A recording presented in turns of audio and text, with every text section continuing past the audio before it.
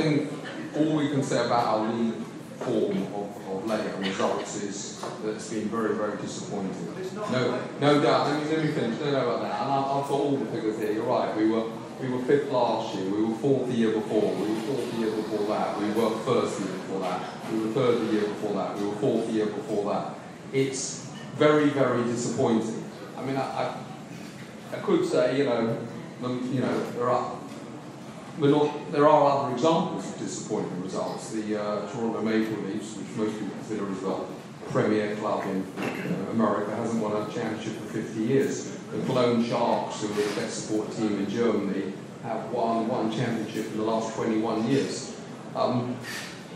Don't you worry that I spend my day worrying about it, because I can tell you, if you think it's something that you just think, oh, it doesn't make any difference to us, of course it does, because we're going to have a crowd here tonight that would be half the crowd it would have been if we were challenging for the league. We're going to have a pretty rubbishy crowd probably on Sunday, and every single home game is going to be disastrous. So I can assure you 100% that the number one thing that we're interested in every single season is how we do in the league. And if there's some kind of thought process that we've got some sort of disinterest, then I can just say that that's just, incorrect information.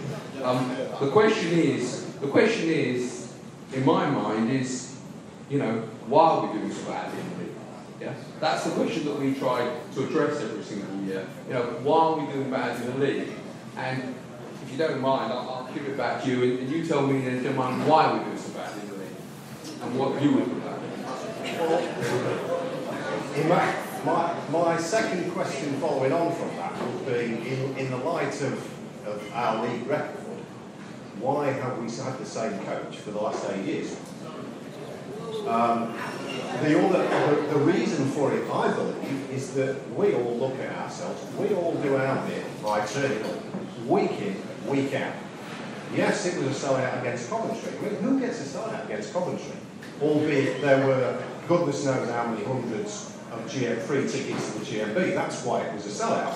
Mr. Moran would have you believe he's done a brilliant job, and look, I've sold out my arena. What he doesn't do is selling how many free tickets have been given away for that game. As far as I can see, the league, yeah. Why? We need to win the league.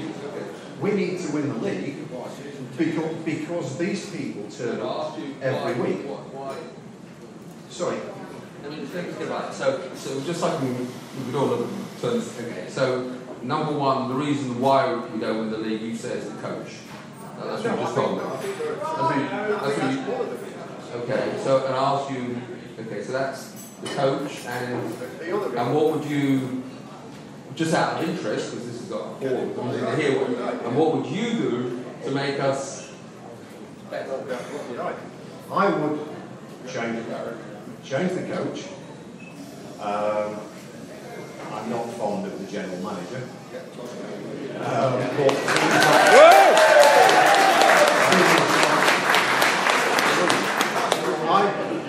I don't believe we spend. I would be very interested to see figures. I don't suppose we will ever see them. But financially, we must be head and shoulders above any other team in this league. How do we get beaten by a team from Fife, by a team from Edinburgh, and various other teams is beyond me. Now, let's take for instance Cardiff. Their arena only holds 3,000. They can sell out every game of the year. No, they don't pay for the arena. Whereas ours costs us whatever it is, 12, 13 grand, 14 grand a game. But our average crowd now is almost 6,000. Our profits must be huge compared to theirs. I would love to see the percentage spend team by team. And if every team spent the equivalent percentage, I don't believe any other team in this league would live with us. Right, well, I'll try to deal with a few of those points, but I don't really, this is not the suitable forum to discuss, I think, whether you like the coach or someone doesn't like the coach, the reality is, he's won 12 trophies since 2010. So, we won't, he's the most successful coach in the history of the league. He's the most successful coach in the history of the Nottingham Panthers. And so we'll go with that. But let's talk the specifics of the league. Just so, because I think there's a bit of a misunderstanding. Because, first of all, just in terms of who manages what, so we just understand this completely. The off-ice team is completely separate from the on-ice team. So we have nothing to do with who we recruit, which players are available, not available, etc., etc. That is completely and utterly down to the on-ice team, which is obviously headed by the coach and his assistants. And they manage that process in its entirety. In terms of our budget, I would actually say that we are head and shoulders above any other team in what we spend. I would be shocked if there was any other team in the league that probably spent as much money as we do on players. It's not what you spend, unfortunately, it's how you spend it. Okay? And absolutely, no, I'm just saying that it's not what you spend. So the reason for doing poorly in the league, and like I gave examples of the Maple Leafs, they must be having this conversation 50 years in a row, spending the cap before anyone even started. Every year, we can, whether it's a Chicago, we can speak to lots of people. So the key is, unfortunately for us in the league, is we seem to have a disconnect at the moment between the league and winning some other things, because we're incredibly successful in winning some other things, and when it comes to big time one-off games, we've got the most unbelievable record in our coach, who's never lost the final. It's just the most astonishing thing. And if we were probably playing in a structure of pure playoff hockey, we wouldn't be having this conversation, because nobody would give a toss whether you finish fifth in the league or fourth in the league, because we'd be winning a big trophy every season or every other year by the looks of it. So the problem that me looking in as a fan, is I can't work out necessarily why we seem to be doing so poorly in the league. You have a coach who believes it's not his job to motivate his players. Now, if you're going to end on a wet Wednesday night, those players probably need motivated. If they're turning up to play the semi-final of the Challenge Cup against Sheffield, they probably don't need motivation. So I would say that we strive to do better in the league, for sure. Why our form in the league has been very disappointing is, you may say it's to do with motivation. I don't know, it may be to do with the fact that we don't travel as far as others. It may well be the fact that we actually travel in considerably greater luxury than other teams. There are all different things to look at. I've been accused, I hear, that we're mean, we don't let the team stay the night before. Well, whenever we've stayed the night before, we've lost the game. We've virtually got a 100% record of staying the night before and losing games. Okay? Because the reality, just on that topic, because people why didn't you stay the night before, Cardiff? Oh, then you win the game the next day. Well, okay, we did that, okay, right. But this is the general kind of go to Scotland and do, you say the night before, okay? But, so the point is that, for instance, like saying before, if the players have nothing to do the day of the game, the coach doesn't want them to sit around doing nothing, because here they're practicing, they're in a routine. So we look at all these factors. Our league form is unbelievably disappointing. I can tell you, it's the number one topic of discussion in the sort of Panthers senior management all the time. But it's not perceived like that now. When 10 years ago, all we heard about was winning the league. That was our priority. So, absolutely not true at all. Our priority is to win the league for sure. 100% that's our priority. If we win the league, all these other issues, whether in Europe, they'll deal with themselves. the league is the priority of this club, and fiscally, just like, it's incredibly important for this club, because if you're doing as poorly as we're doing now, you end up with a whole series of games that are, you know, I wouldn't call them meaningless, but let's say that we all wish they were much more important games than they currently are. So it's totally in our interest. We are in exactly the same interest to think of the league. So if anyone thinks that, it's just, you know, misinformation. Can we ask why then, if the Evening Post article was fake, was it not put from the club that that wasn't true? Because, well, first of all, I can say, you know, I left a, you know, I don't want to get too involved with the guys involved in the Post, okay? But, you know, I made it known that as far as I was concerned, you know, comments that were attributed in that particular article were completely incorrect. But by saying nothing, you're accepting what the guy's written. I appreciate what he's saying. I think you're right. Not to watch dirty linen in public. But if somebody wrote something and attributed it to me, in print, in a newspaper, I would come out in print, in a newspaper, and put myself out. If you don't, which people are going to assume, Look, all I can say is the league is the priority for this club, without a shadow of a doubt. Yes, it's quite nice. Of course, it is winning the Challenge Cup or winning the playoffs. I mean, you know, especially not nice not being in the playoffs. And of course, winning the Continental Cup is, you know, a very major accomplishment for this club, and obviously in terms of the profile it gives us, and obviously gives us a place in Europe next year. It's an exceedingly important tool because it's going to allow us to recruit much better players more easily. So it's very important for us, and that's exactly why I believe it's important for us as well, because it helps us recruit them.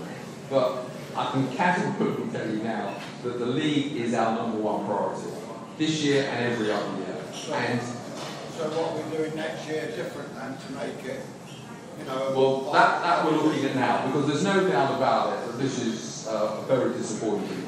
I mean, without doubt, we have to look at our recruitment policy, for sure, because one of the problems we seem to have had at the moment, and it goes back to what the gentleman asked about fitness and stuff, is, you know, we seem to be having a major problem with injuries. Injuries seem to be very prevalent in our club, and we need to maybe definitely reassess the sort of players that we're recruiting in order to do our best to reduce the probability of injuries. Why should I buy a season ticket? Why should I buy a season ticket? Well, that's your choice. There's a lot of people there. I can't, you know, all I can say is, you know, we do our best to put on a top product.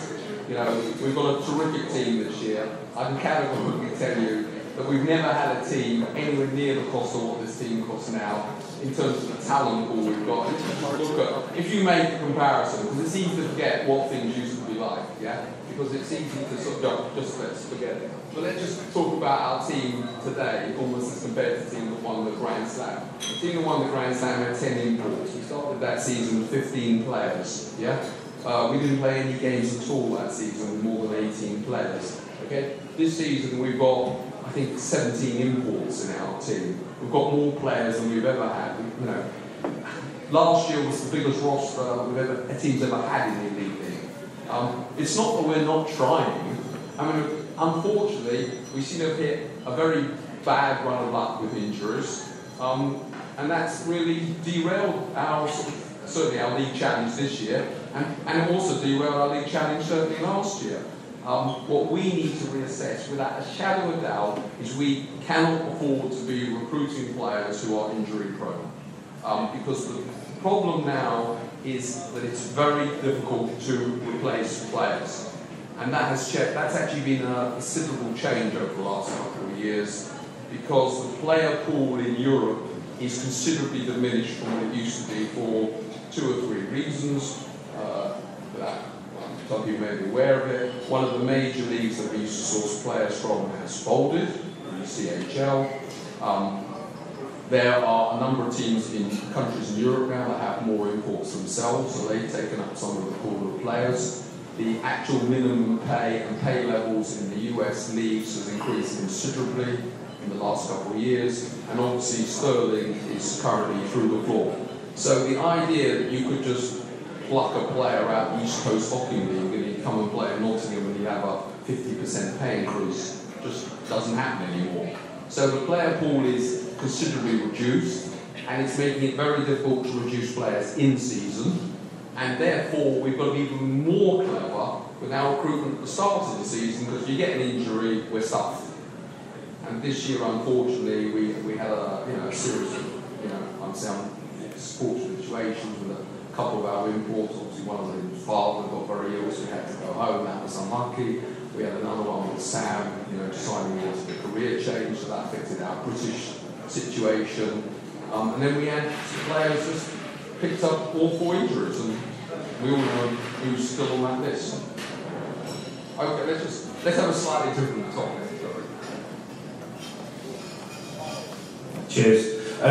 My question's around youth development. Oh, sorry, my name's Anton. My question's around youth development. In the past, Corey's been known to bring in 1, 2, 3 of the younger Lions players, for instance, training with the club, sitting on the bench and what have you.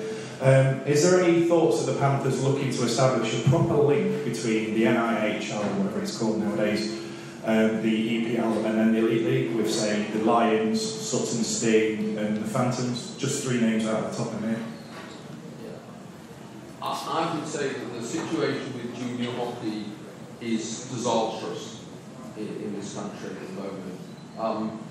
There are, unfortunately, we have no involvement really in players until they're sort of 16 plus, let's just say. We can't get involved in players younger than that. And the number of young players coming through, not just in Nottingham but across the whole country, is a diminishing number. And there's a whole series of issues to do with that. There's obviously the cost of taking up the game, which is very expensive. Ice time is expensive. Most of the buildings are under some sort of financial pressure to make sure they charge as much, where they can for ice. And the alternatives for young kids to playing some other sports is much cheaper and easier. Rugby, obviously, football, hockey, whatever the sports are they want to take up. So what we need really is some sort of strategy from, to be honest, the governing body, because it's their responsibility, to do with junior hockey, to do with getting people at a much younger age to learn to skate, to getting people learning ice hockey at a much younger age, so that when they come to us, potentially at 15 or 16, they are players that Corey can hopefully bring on, or in the past bring on. The problem is that, and I know with some of that times I say, but this league is now at the highest level of standard it's probably been. I've been doing this 20 years, and we're at the highest level we've ever been. This league's never been better. So, unfortunately, this is quite a difficult environment for young kids to come in and basically just sort of learn, because it's, if we're using golf as my favourite analogy, we've got a team of +2 handicap golfers, and if you just chuck in an 8 handicapper, he's just going to be outplayed.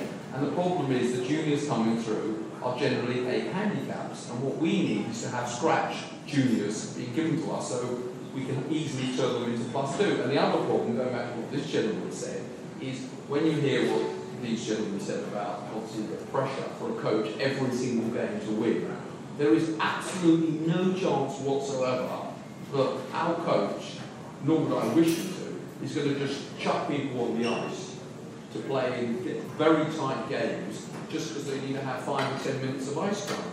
It's not our job as the Panthers, nor is it what the fans expect for us to be some kind of a development league. So we have got some quite difficult issues because we're not a development league. We're playing every game to hopefully win. Unfortunately, we're not, but we're trying to win every game. And there's no one game because of the league structure. It's not it's not like the playoff where you can maybe just change your players around a bit and even get your goalie in or your third goalie and give them a bit of a warm up. Every game counts in our league, so it's quite difficult. There are also very prohibitive rules about players going down and coming back up, which is very unsatisfactory, because what would be an ideal system, please, would be for young players to be able to train with us in the league. We could send them to some of these teams to play games at the weekends. They get better, and they can train with us. And if maybe we're short of a few players, we call them up, send them down. The problem is you can't easily do this because they have their own rules to stop players moving freely up and down. And all these leagues below us all think that we've got some ulterior motive to sending players to make them win games, and then they come back up. So they've all got their own rules in place to stop that happening, and it's not ideal. But I can assure you, absolutely, that we are very, very, very interested in junior development, because we know we need better young players coming into our ranks. And unfortunately, most of those better players seem to be going abroad to learn their hockey. That seems to be what happens at the moment. Most people are having a great personal expense to send their kids abroad to learn hockey. It's a very unsatisfactory situation, and what we really need is a coherent policy from the governing body and from the support, we certainly have the support of the leading teams, to get a much better junior hockey system. When I say junior, I'm not talking about under 18s or even maybe under 16s, but I'm talking about juniors, 12s, 14s, that's the kind of age. Because if you're going to be a good player, use my golf analogy, you're going to be a scratch handicap by the time you're 12 or 13, or you're never going to be a professional golfer. And we need to get much better juniors at that age. How have Sheffield gone away with it then? Sorry. You say, what you're saying about players not being able to move up and back down, how have Sheffield got away with it with Liam Kirk and Cole Shooter? No, you can have some players going up and down, but they've got some rules about if you release them, etc. It's not so straightforward. And we have had players coming up and down ourselves, but the system's not ideal, because what we really want to do is just loan players at the weekend to teams to play games rather than maybe sit and do nothing, and then be able to just call them up. But they've got this thing of, I can't remember the exact number of days, if they go down they can't come back up for a number of days, it's 30 days, they've got these rules. Quite clearly, one of the problems for juniors is the fact that we want the standard of this league to be as high as possible. That's the truth of it. I mean, like I said, the standard of the product now is really high. Well, the reason we won the Continental Cup is because the league's never been better. That's the reason. And the reason the league's never been better is because right across the board, all games, the standard is very high. There are no games. I mean, years ago, maybe last season, there were blowouts. You could win a game, I don't know, double figures. Fine. You could put your goalie in for a good period and a half. You could put all, the juniors out. They could play. Well, bar us winning 8-0 on Cardiff, I don't reckon there's been a blowout whole thing. I don't know, people probably know better than me. Most of the games are very close, and that has made it quite difficult to encourage, let's just say, give players a go in pressure situations. Oh, sorry. It's all right, I'm Michelle. Okay. The year we won the league, it was well documented that we were working with Mark Coles at M10. Is it fair to say that we've failed to replace that strength and conditioning?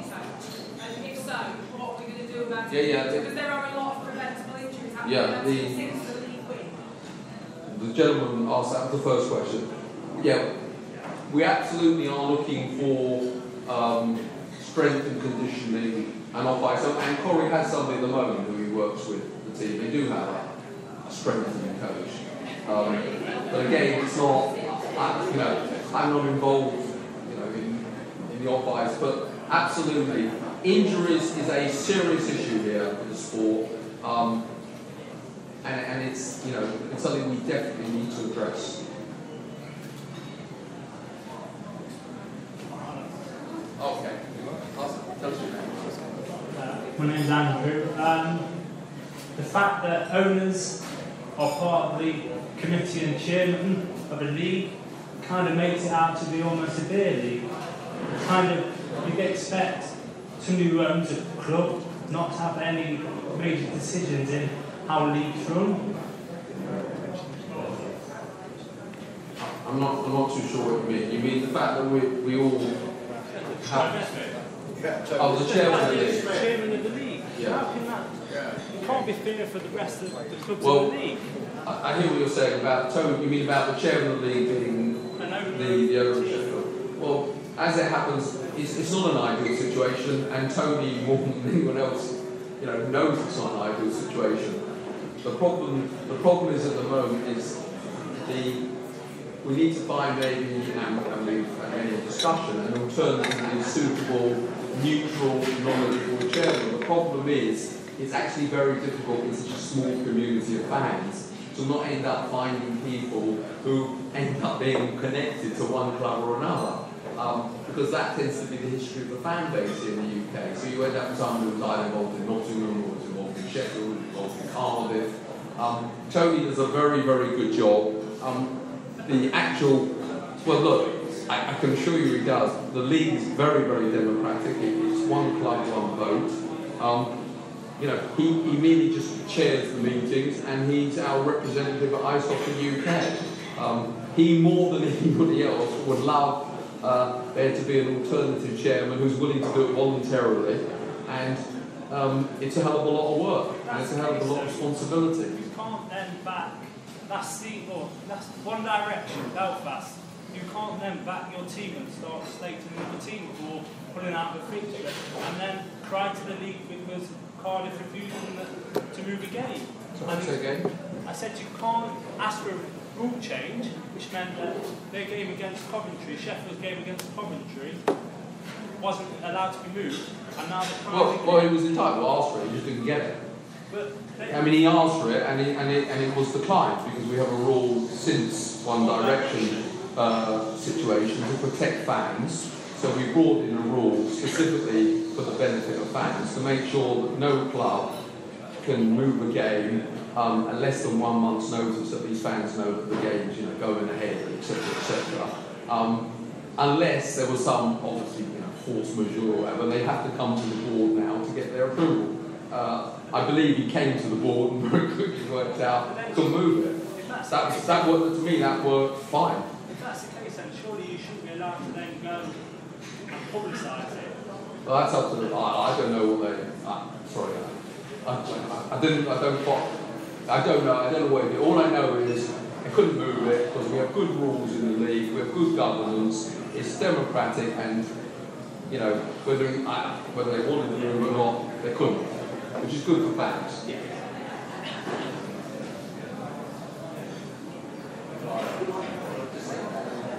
Max, you said that you need one person to come in as an individual chairman. One person is given their name forward already, Brock Wilson. What are your thoughts on that? What he has said? Have you heard any what he said? Sorry, you're saying that Brock Wilson's put his name forward to come in as an individual, standalone person, have no plans about any not for a Nottingham person, but to run the league. Well, it's news to me. I mean, fine. I don't know what he's submitted his CV or whatever. Nottingham Post, is it? Yeah. But obviously, he needs to say he's coming to be the chairman of the elite. Yeah. The elite league. He put his name forward as one person. Okay. Well, if he, I'm sure if he circulated the elite league, they would consider it. I have no idea about Brock's, credentials and where he lives and day to day, but if he's serious about being, wants to have his name put forward, I'm sure he'll be well considered by all the other clubs. Fine. Is that the way that the league needs to go to? I think having an independent chairman of the league is a good idea, and I can guarantee you that the current chairman agrees with that. But like I said, we have to find a chairman who was willing to do what is a very time-consuming job. At the moment, it's on a voluntary basis, and we would only really look to find a new chairman who was similarly impartial and not connected with any other club. So, like I said, it's not so easy to find them. Obviously, we might be happy with Brock Wilson, but other clubs might suggest something different. but he should send his email to the Elite League. I would suggest his proposal.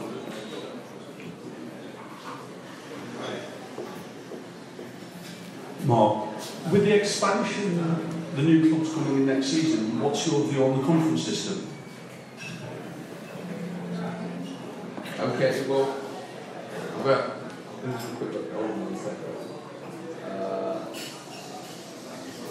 well, as people know, I'm just trying to work out what we're not going to say or not say. But obviously, the league is hoping to expand next year to 12 teams, not 10. I'm pretty confident we will be. And in order to just make it all work, I think unfortunately the conference system is probably going to have to stay, but it would be 2 conferences of 6, because we've been looking at alternative scenarios, and there's no easy scenario that gives us the sort of number of league games that we've currently got.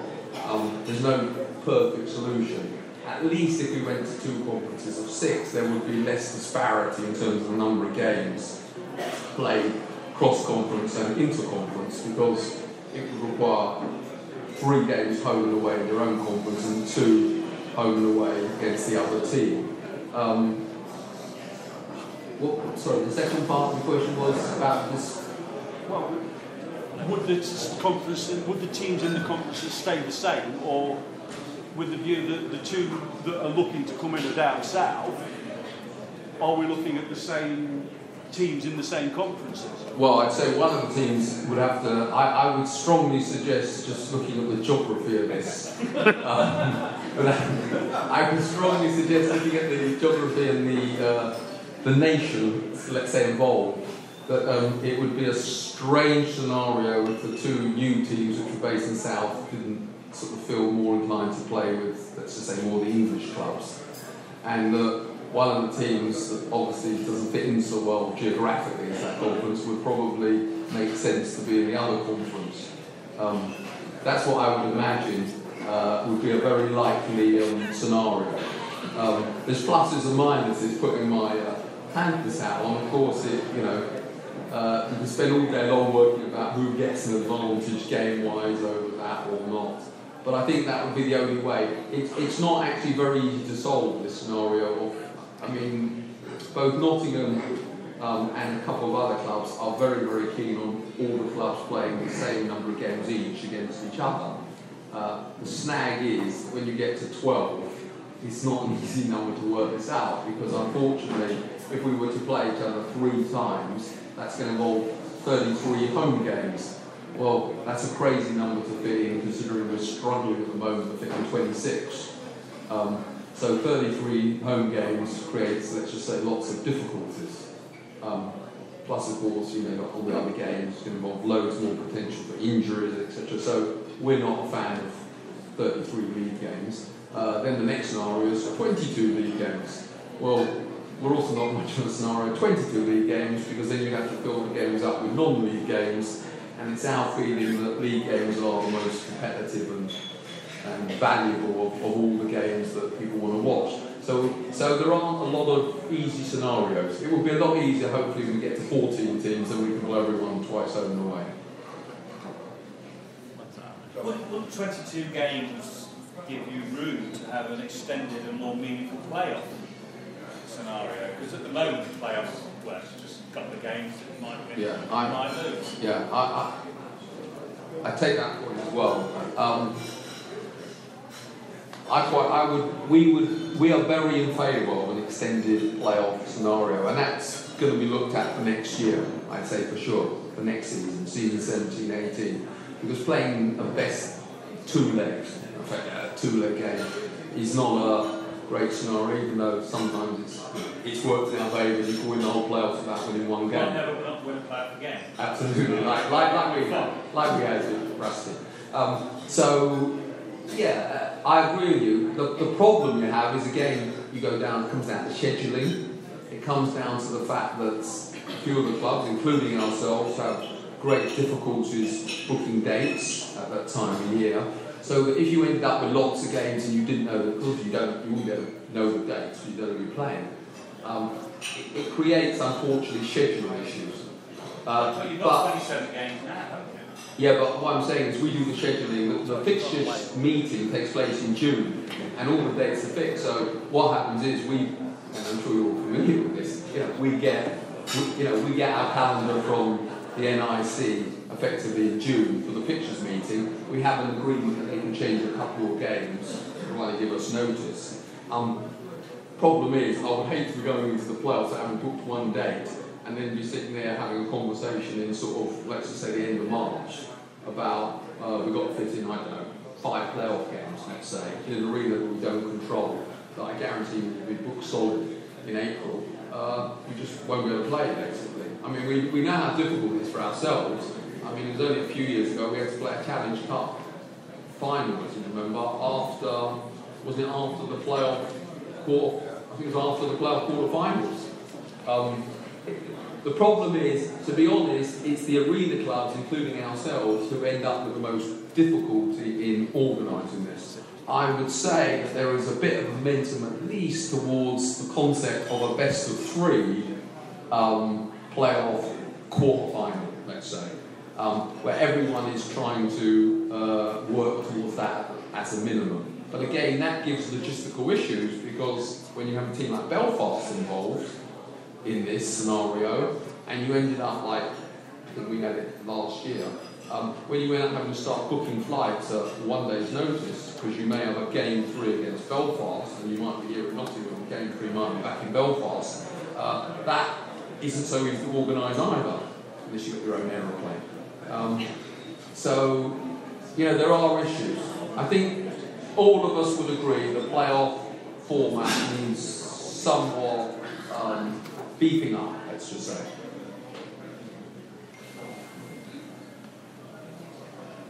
I don't need it. Go ahead. No. You don't need it, Mike. No. Are there any conditions or criteria that dictate who the Panthers organisation will deal with in terms of media, and that includes radio, TV and fan-related podcasts? Criteria? Yeah. No. I hope not. Are there any conditions that the media outlets are expected to meet before the Panthers? I'm sure there are. Sorry, I'm sure the answer, not that I'm specifically wrong, I'm sure the answer is probably yes. I'm sure there are criteria that everyone has to meet before you do certain media with certain people. But I wouldn't hope to say that. Obviously, there's lots of communication channels nowadays, and most of them should be free and open to do what they want. I mean, but like I said, we're not very keen on a few things, and we tend to be a club that's unfortunately not happy to indulge in lots of gossip. We also, I'll be honest, we don't encourage the players to be out there saying lots of things in the general media, because often what they say maybe needs to be carefully monitored. And there's been lots of issues of people saying things that doesn't really bode very well for their own, for the league, etc. So there's a bit of monitoring involved, so that's not unusual with a professional sports team. But I hope that I don't know if there was some sort of background to that question, but I would hope that we're kind of should be encouraging people to take an interest in, communicating the game. Any other questions? Hello, sorry, go ahead. I'm Gemma. I just wondered, I've been a season ticket holder for 15 years. Do you plan on doing anything to appreciate the season ticket holders, like Challenge Cup games? We get £1 off our tickets, and it's just quite insulting. Where like Belfast, I know they do their tickets for £10. Just there's a lot of us, and we're very loyal season ticket holders, and it just feels like as long as bums are on seats, everything's okay. It just would be nice to have a little something back in return.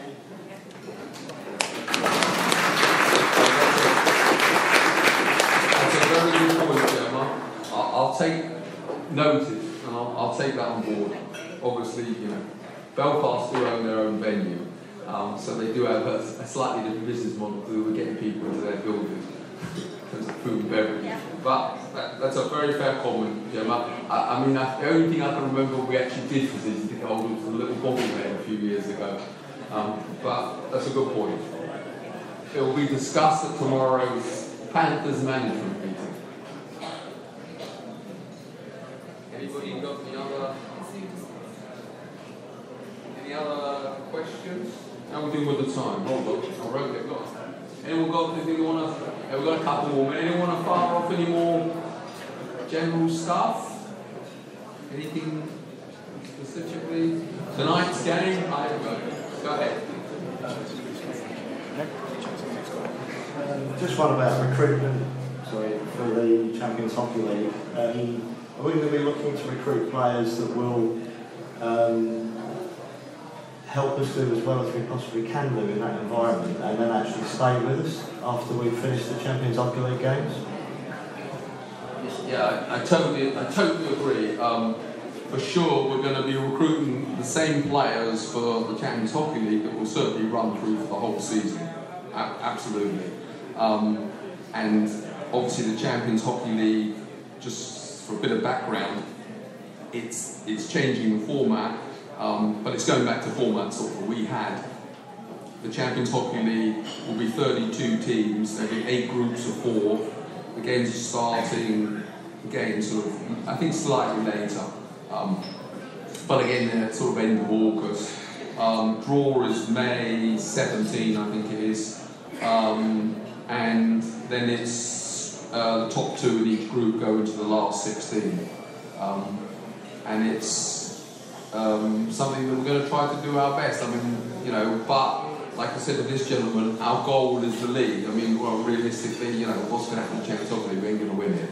So we've got to recruit a team that's going to do well in the league, and with a bit of luck, we might be able to perform. Obviously, last time we played Champions Hockey League, we won 1 game out of 6. I would say our goal would hopefully be to do better than last year, but that's just going to be 6 games, and we're going to have probably 54 games in the league to worry about. So we need to definitely recruit players with 100% with a view to being with us for the whole season. Good. Any more questions? Okay, go on. Will you be bringing those players in any earlier to the CHL? Because obviously 2 weeks, Yeah, well, in fact, I've got my piece of paper on me, but I've got it somewhere. Yeah, I mean, training camp is even earlier this season. Sorry, season 17-18. Can't remember the date now, but the training camp I think is starting on August the 7th. So the first, so they're in earlier. So we have 3 weeks. We have, I'm doing off the top of my head now. I think 7, 8, 9, 10, 11. I think 7 to 11 is training camp. This is the plan. 7 to 11, if I've got the dates right. If Monday is the 7th of August, then it starts training camp that week. Then we'll be playing, hopefully, be able to organise some pretty high-profile opposition to come to play us on the weekend of 12-13. Then effectively we'll have another week of training camp, then we'll have another series of friendly games the following weekend. And then the following week, the Champions Hockey League, I think, starts on a Thursday, is the first game, depends on the fixtures. So we would have hopefully had, and I would also be insisting, without wishing to interfere, but I will be insisting that all players who want to play for the Nottingham Panthers are available for the start of training camp. And